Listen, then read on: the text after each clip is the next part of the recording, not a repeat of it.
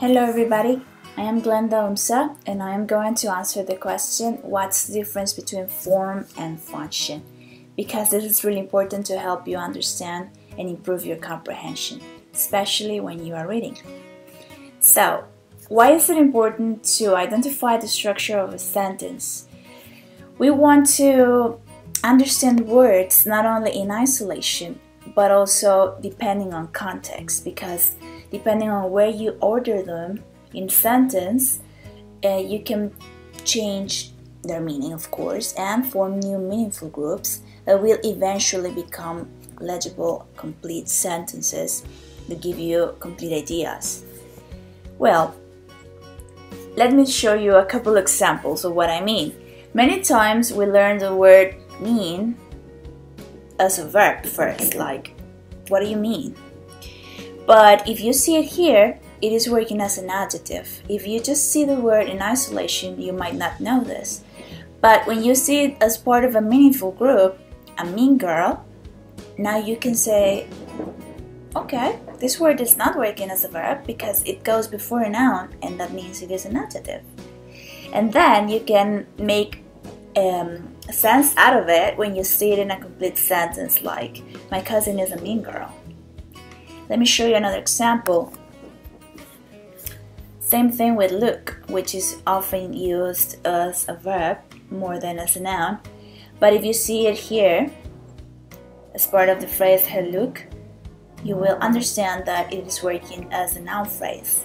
And then you will understand when you read, I love her look, she's so stylish, right? Alright, let's see some elements that will help us identify structure as a key to meaning and to understand English better. First, it's really important to understand sentence elements and where we can locate every part of speech in a sentence. So first we will typically find the subject followed by a verb and a complement or several, like in this example I'm giving you. Leo didn't eat pizza last night because he was sick. Number 2, morphology. What's this?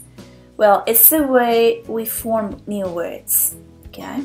For example, if you see the word childish and you know child and you know that ish is a suffix that we use to create new adjectives, you will understand that this word derives from child. Same thing with happiness. Understanding that nas is a suffix to form nouns.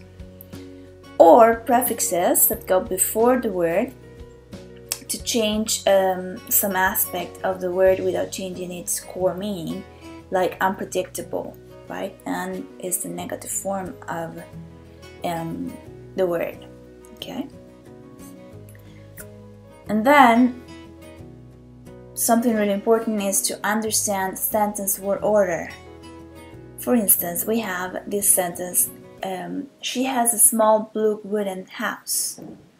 Small, blue, and wooden are adjectives, but depending on what they're describing, they will have a different order within a sentence.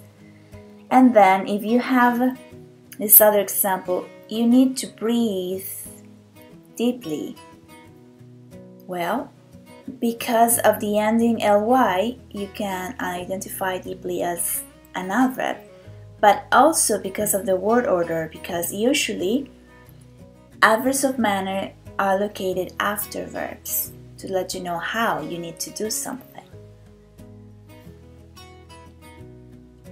Now, what is the difference between form and function? Because this could be confusing.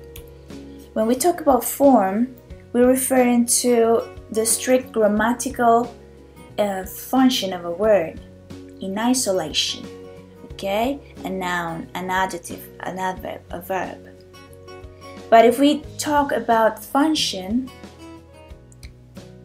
we talk about phrases working with a particular meaning independently on whether they are adjectives, verbs, or nouns. So we have 4 types that I'm going to explain later. And let's see this important aspect here. It's really important to take into account that a word can have a function completely different depending on word order or combination. Let me show you another example. We could say, the puppy is sleeping outside. The word outside is an adverb. And in this sentence, it is working as an adverbial, meaning that it is answering the question, where? Where's the puppy? Outside. But look at this other example. The puppy outside is mine. Outside is still an adverb, but it is not working as an adverb itself. It is working as an adjective. Why? Because it is identifying what puppy we're referring to. We want to be specific and we are describing the puppy. That's why outside has an adjectival function in this example. So just as a quick review, remember that nouns work as subjects or objects in sentences, like Melissa likes Jeremy. Subject, Melissa. Jeremy, object.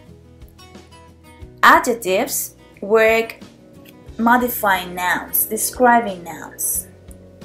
It's a big house, right? Adverb.